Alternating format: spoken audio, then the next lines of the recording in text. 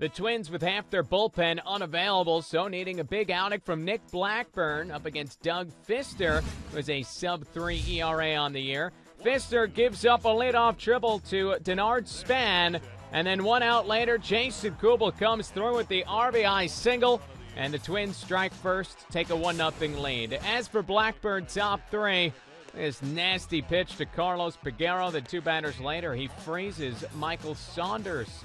To the bottom of the 3rd, Twins doing what they do. Matt Tolbert lays down a perfect squeeze bunt. Alexi Casillas scores. Tolbert gets some high fives, and it's 2-0 Twins. But in the top of the 4th, that lead evaporates. Miguel Olivo, a 2-run blast, his 4th home run of the season, and we're all tied up at 2 runs apiece. Still tied, top 7, a man on at 3rd base for Carlos Peguero.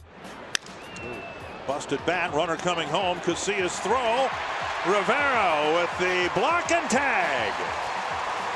What a play there by Rene Rivera, taking the shot to the bottom of the inning. 1st and 3rd for the Twins, and Fister is called for a balk.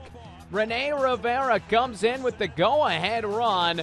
Eric Wedge can't believe the call, but watch the leg of Fister. Doesn't quite commit to 3rd base before throwing to 1st, so the balk stands. After that, Denard Span, he's going to serve this to left field. Span had a big game. Casilla comes in as well. 3 hits for Span. He was a homer shy of the cycle, and the Twins take a 4-2 lead.